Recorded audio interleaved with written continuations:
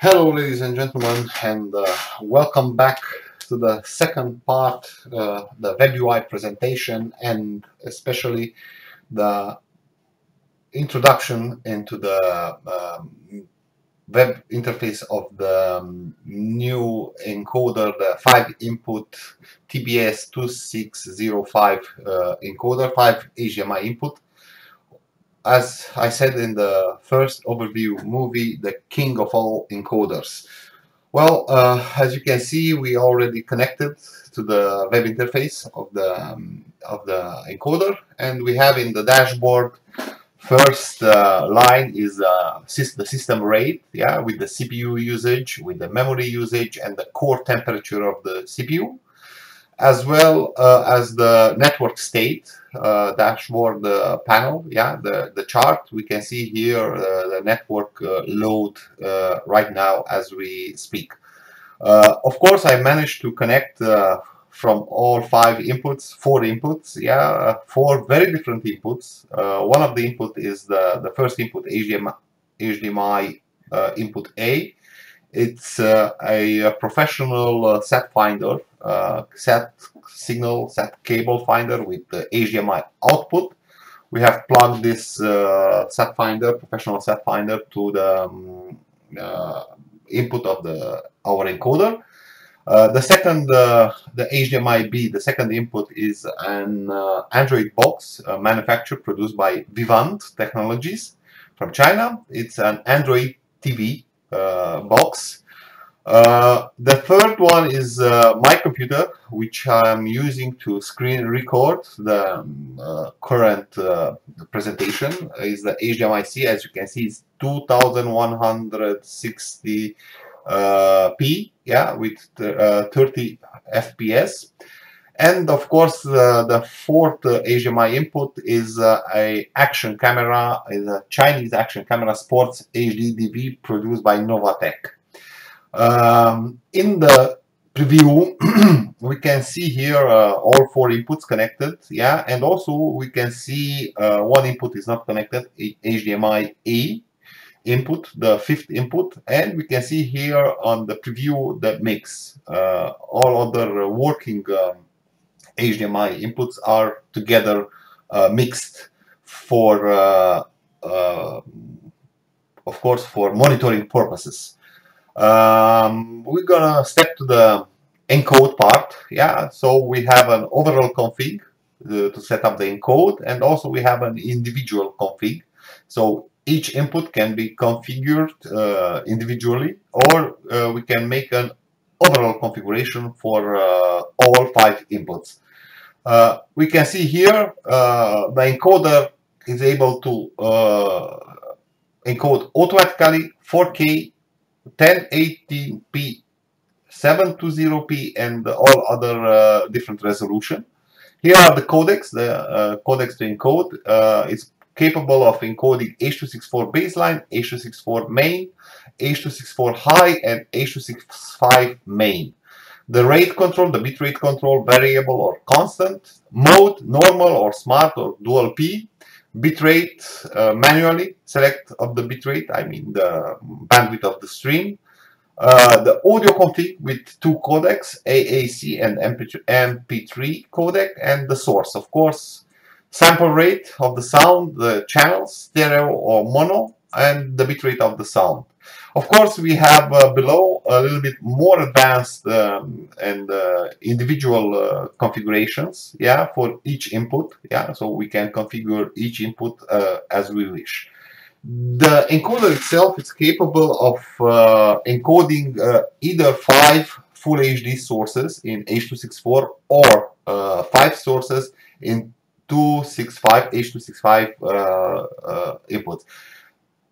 Either it can encode up to only two 4K, 2160p 30 frames per second inputs. So you cannot plug in 5 4K inputs because you will not be able to encode them and send them on the network. So for 4K, only two inputs are working. You can choose any input from here, but only 2 for 4K. And of course, it's capable of transcoding and delivering from HDMI input to IP output, of course. We have also the audio configuration for each channel, for each input, for each HDMI input, and we have also the network stream configuration.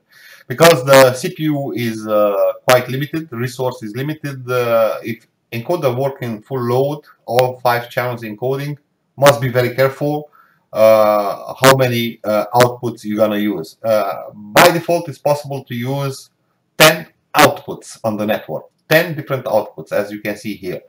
But the recommendation, our recommendation is to use up to 5. You are encoding 5, so push out only 5 outputs, network outputs.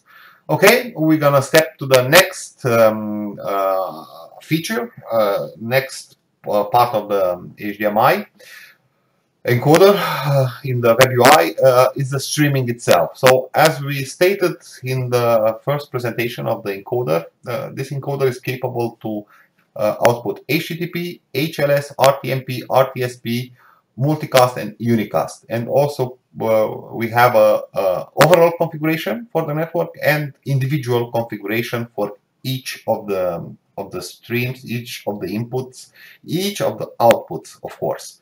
So, as I said, it's a very complex and also easy to use solution, the TBS2605 encoder.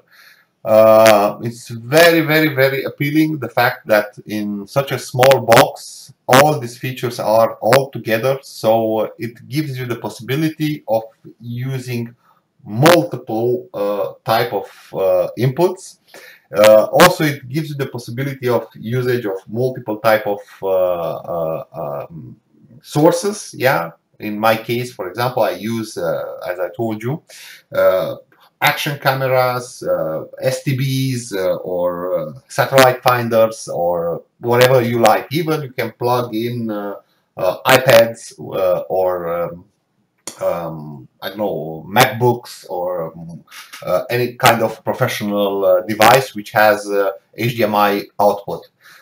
Of course, we have also the TS config. We can configure individually. The stream configuration can be configured individually, yeah, for each input. We have also the TS config. We have the port config, and we have here the play URL. The play URL are already set for all 3 sources. You can see them here in the VLC. Yeah, so we're gonna play the first stream. I told you it's some satellite finder with the HDMI output capability. So the second one is the Android box with the STB Android TV box connected to YouTube and of course connected with HDMI to our encoder. And for the third one, as I told you, as I stated, we have the action camera, the Chinese very famous Novatech action camera, which is plugged directly with HDMI to the our encoder, to the 2605 encoder. So this is on the URL part. We have, of course, some very advanced features such as overlay. So basically, we can put some message and overlay it over the image, yeah, individually. Or we can select here each HDMI input and add, for example, text or some icons, some layers or some watermark and things like this. This is kind of like a studio for personalizing much more your content. So basically here in the overlay feature, you can personalize and mark your content with watermarks, with text, with whatever you want. And also you can individually, as I told you, select each of the HDMI input and look, just connect and apply some effects or some informations over the existing content which you are preparing to produce. Okay, this is the overlay part. Very simple. Here are the effects. Here are the effect list. Here are the resources which are loading to apply on the image, and here you have the HDMI input. Okay, we're gonna move further to the extend features, especially to the video mix. As you can see here, you can select the layout configuration. So in this case, I have selected the HDMI A, HDMI B, and HDMI D. But of course, if I want to change the layout, I can select, for example, grid 2 or 2 like this, and add the fourth HDMI, for example, the E1, which is the box, the the D, sorry. Yeah, now we have all 4. Yeah, here connected. See, let me see. So we have the computer, the YouTube, the satellite finder with HDMI out, and the action camera. Of course, we can set it like this, the video mix, and we can give to the video mix a IP address from the stream. Yeah, from here. We can select the video mix. How do we want to output it? For example, I can output only the mix, this mixed content, to RTMP to YouTube. Here you can see on below right side of the screen, we can select the YouTube. Yeah, so RTMP path to the YouTube connection and to your YouTube channel alongside with the streaming key. Of course, all we have to do just to press the on like this, save, and instantly it will start to send streams to your YouTube channel. The YouTube part and the streaming to social media part with this kind of devices, with this TBS encoder, it's gonna be tested in the third part of the movie. Yeah, so we now stick only mostly to the presentation of the encoder itself and the web interface and the features. Of course, we have the option and the system settings, where here we can select and change the IP address of the encoder, the net mask, the gateway. We can select the system time, yeah, synchronize it and get the system time. We can select automatically reboot at some point defined by us, and we can see here the change of the password, and of course the version of the firmware inside the encoder.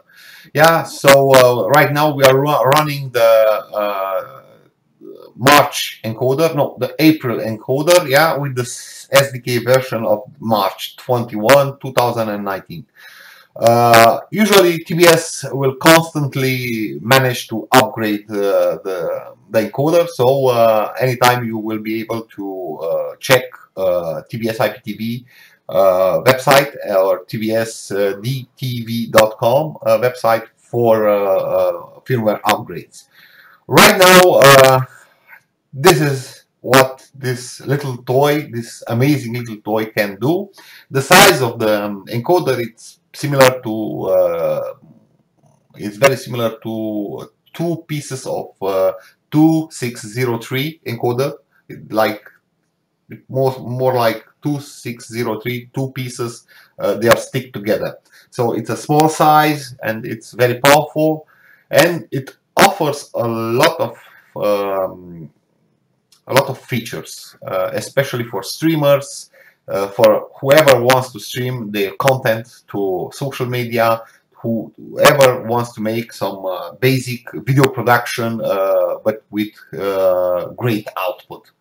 So for the moment, this is it. We're gonna describe more in the third part, because this is, as I said, a very amazing device.